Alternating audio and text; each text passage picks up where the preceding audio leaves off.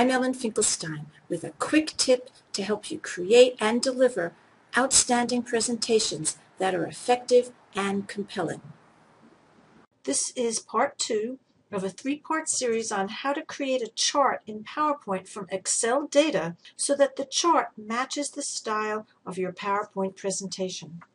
In part 1, I showed you how to bring the data from Excel into PowerPoint and create the chart in PowerPoint. But what if you have already created a chart in Excel and want to use that? In this part, I'll show you how easy it is to bring that chart directly into PowerPoint while matching the look of the presentation.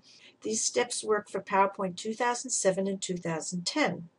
Have your Excel spreadsheet open, as I do here, with your chart visible. Then return to PowerPoint and use a slide with a layout that contains content, like this one, and click inside the content placeholder to select it. That's because you'll be replacing the placeholder with the chart.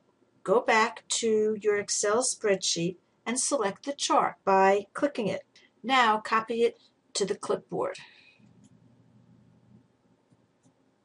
Notice that the chart uses the default Office theme colors including red, blue, green, teal, orange, and purple. Back to PowerPoint.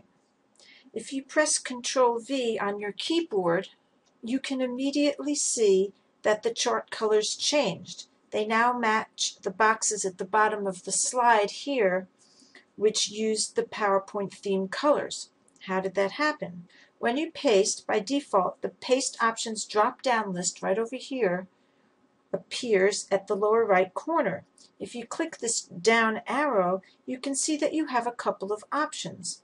The default is this one right over here, to use the destination theme and link the data. And that's why the chart automatically picks up the new colors.